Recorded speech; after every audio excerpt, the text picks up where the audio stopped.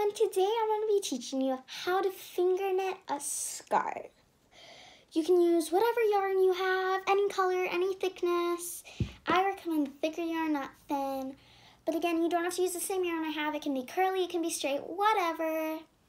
But yeah, let's get started. The first thing I'm going to do is teach you how to finger knit, which is really easy. If you already know how to finger knit, just skip this part and watch the next part. But anyways, you're going to tie a knot that's bigger than your finger.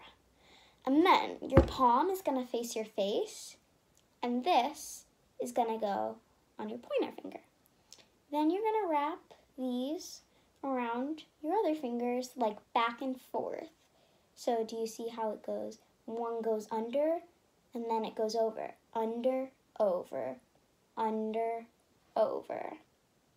And then this original piece, string that you left extra, is going to stay here. But anyways, you're going to get this piece, pull it over. Bottom piece always pulls over. The top piece doesn't pull over because then you just mess up. And this time you only have to do it once because you have to have it two, but you don't want three, so you only do it once. Then you pull bottom one over, bottom one over, bottom one over. Then you're going to pull the original string, and then you're just going to keep on doing that. You're going to want to do this for a while because you want to make it really long. But if you don't want to make it that long, you can make like a shorter, thinner scarf. But if you want a thick scarf, you should probably make it long. And anyways, you can kind of see how it looks like knitting. And it takes a while, but lucky for you, I've prepared one earlier. So then when you have a super long one, what you're going to do is you're going to unknot it if it's knotted, and then you're going to fold it in half.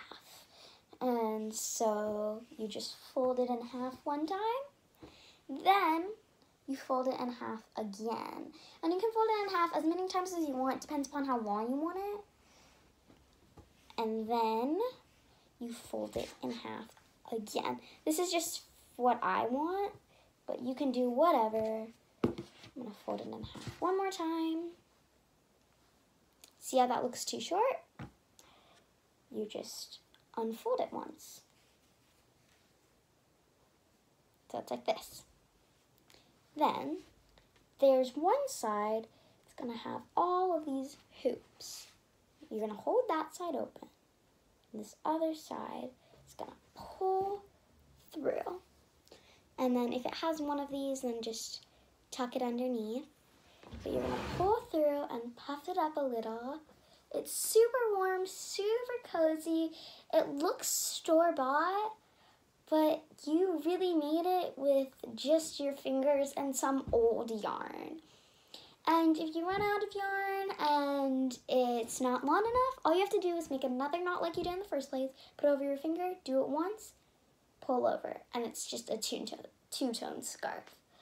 But it's super pretty, and it's super warm. You can make this for kids, grown-ups, boys, girls, whatever.